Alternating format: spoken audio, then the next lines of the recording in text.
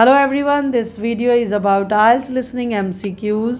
Students को MCQs में ज़्यादा प्रॉब्लम आती है क्योंकि उन्हें लगता है कि सारी ऑप्शंस ही होती हैं, वो कंफ्यूज हो जाते हैं। तो इस वीडियो में हम करेंगे सॉल्व MCQs एंड उससे आपको होपफुली हेल्प होगी कि कैसे इजीली हम एक्सक्लूड करते हुए राइट आंसर सिलेक्ट कर सकते हैं। So let's begin with the questions. सबसे पहले हमें क्वेश्चंस देखने हैं कि what they are talking about, क्योंकि कन्वर्सेशन तो काफ़ी लंबी होती है लेकिन इन क्वेश्चंस पर्टिकुलर क्वेश्चंस के बारे में वो बात कर रहे हैं या नहीं उसकी बात नहीं होती। Like 21st is how many parts does a paper include, means they are talking about some kind of research paper, तो उसमें कितने पार्ट्स हैं उसकी बात हो रही है। 22nd हाउ मेनी वर्ड्स, कि एक पेपर में कितने वर्ड्स होने चाहिए। Does a paper need, and what is the tutors point about internet resources, यानी कि जब वो रिसोर्सेज की बात करेंगे तो ट्यूटर का क्या पॉइंट है उसके बारे में हम ऑप्शंस अभी नहीं देखेंगे। फिर 24th एंड 25th है choose 2 letters, what does tutor Warne the student about the paper. अब ट्यूटर किस बारे में वॉर्न करता है। चलिए let's start. Now listen carefully and answer questions 21 to 24. Good morning. Oh, it's just hit 12. Good morning, Miss Potter. May I come in? Oh, Jerry, of course. Come in and take a seat, please. Thank you. Well, how about your assignment? Do you mean my paper? Yes. I still think about the draft, but I hope you can give me some help and suggestions. Of course. How long will it take you to finish your draft? I'm not sure. Maybe 3 days? My advice is that you should spend a lot of time on your draft.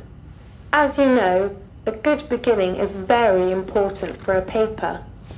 A good draft can help you outline your paper and even benefit your argument. Okay, I will try my best to write up my work.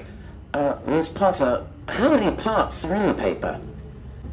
Generally speaking, there are 4 parts and references. So there are 5 parts. Right. Contents, introduction, main body. And conclusion? Yes. And a bibliography. So how about the word? Now we are done with the 21st. Why the answer is C, 5 parts. They did not talk about 3 parts at all, so exclude that.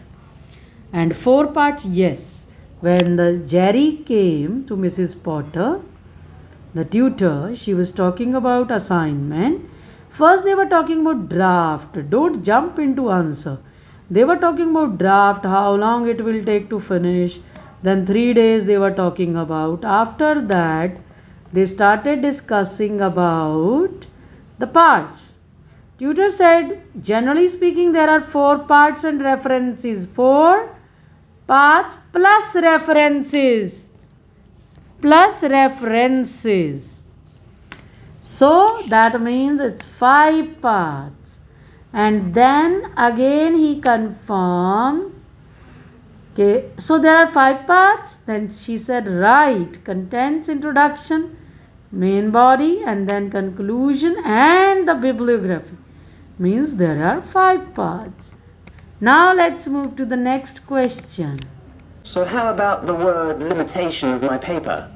According to the requirements, you have to write at least 3,000 words and not over 5,000. Okay, 3 to 5,000. Right. How?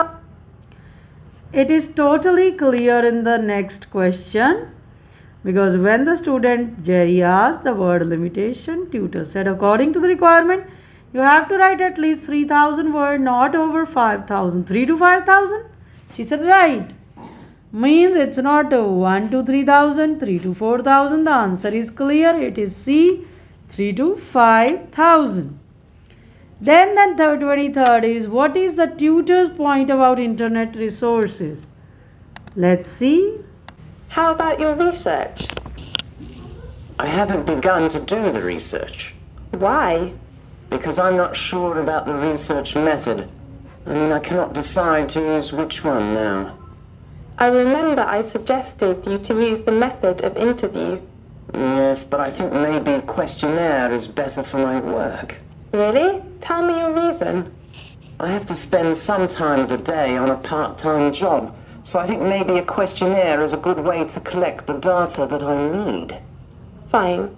Oh, do you search resources or data from the internet?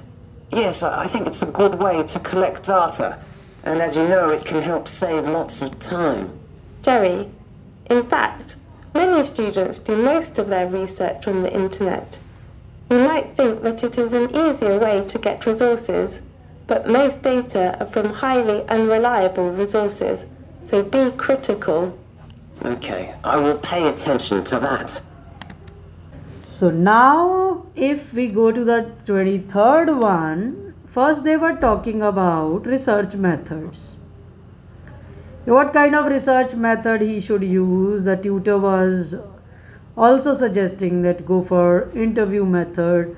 Then he said questionnaire is better, but I'm doing part-time job. And so then teacher said, what about internet resources? So our answer can be here. So student said like it's a good way to collect data. But tutor, what was her viewpoint? Critical, negative, positive? She said many students do research on internet. You might think it's easier way to get resources, but most data are from highly unreliable resources. So be critical. So tutor told Jerry to be critical. So the answer is critical. Now let's move to 24th and 25th. Then there are some things you should consider when you write the paper. Okay.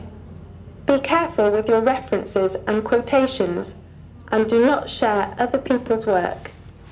I mean, you should write clearly about reference books, and do not forget to acknowledge the original writers. Otherwise, you will be failed for plagiarism. Okay, I've got it. The other point is... Deadline? No, deadline is the date of handing in your work. You'd better hand it in on time. But if you have a reasonable excuse, you can ask for an extension. Fine. Sorry to interrupt you. That's okay. The other point you should pay attention to is your research data. Okay, I will write them clearly. Oh, Miss Potter, could you recommend to me some good reference books about the topic of my paper? So they are not talking about library resources. He asked in the end that can you suggest, and then research method, they are not talking about research method here. Paper deadline, she told no, and they were talking about plagiarism and research data. So if we go to the conversation, if we notice exactly what they were talking. So he said there are something you should consider when you write the paper. Be careful with your references and quotation. Do not share other people's work. That is called plagiarism. We know that. I mean, you should write clearly about reference book and do not forget to acknowledge the original writer. Otherwise, you will be failed for plagiarism. Okay, I have got it. The other point, he said deadline. She said no, deadline is the date of handing in your work. So then she said the other point, you should pay attention to your research data. So then he said, okay, I will write them clearly. So the answer is research data and plagiarism. Multiple choice questions में guys वो generally आपको confuse करते हैं 2-3 options के बारे में बोल के.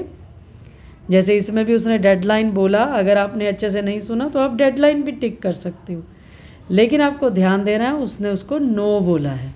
तो मल्टीपल चॉइस क्वेश्चंस में जनरली वो चेंज कर लेते हैं, तो आपको थोड़ी अटेंशन पे करनी होती है. Thank you for watching this video.